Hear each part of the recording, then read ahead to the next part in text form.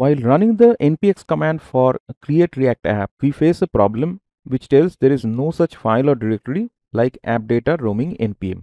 In case you are facing this problem, the solution is whatever location it is providing, you need to go there and check whether the npm folder exists or not. In case it is not, you have to create the folder. Let me check in my case.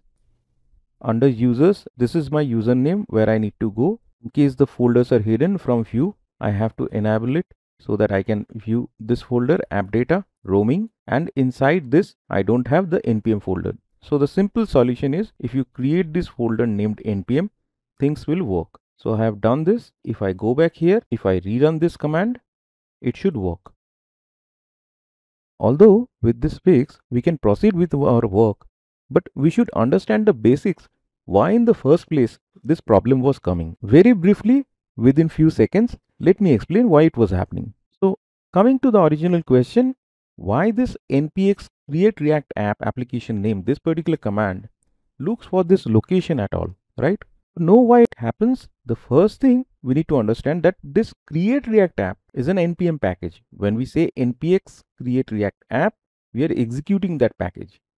This location, see users, the username, AppData Roaming, then npm, is the directory for globally installed npm packages. So when we are running npx command, it would look for the npm packages, and create react app is one of them. That is why if create react app is already globally installed, npx would try to use this global installation. If it is not globally installed, npx will temporarily install and run it. So the first thing npx has to do is to look out for this package, whether it is there in the directory or not. Now, if the directory is not there, then it would create such problem. In many cases it happens, although you have installed your Node.js successfully, you can see the Node.js version, you can see the npm version, but still this npm folder is not there. So in such cases, the solution would be what exactly we did, to create the folder and then re-execute this create react app command. Now I am back to the installation process. I will pause the recording, and once the installation is complete, I'll just show you that after our fix, the React.js application created successfully. Now we can see the React sample project, the React.js project is created successfully. Let me show you the folder also.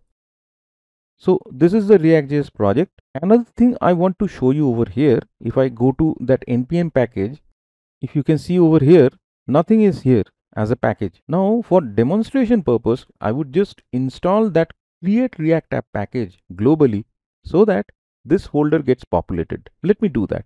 Clearing the screen. So here if you see, this is npm install command with the option -g create -react -app. So it would install this package globally. Press enter. So ideally it should be there in the npm package. Let me go there. Now if you see, we have this create react app over here, and we have this node_modules folder also created. So the basic problem which we were discussing, we solved it within few seconds of this lesson, right? Within 30 seconds. But in order to have a clear concept and a better understanding, I explained two additional things, like why npx create react app command was looking for the npm folder itself, and what is the usage of this npm folder hands-on. So these two additional points I explained, I think it could be useful for you.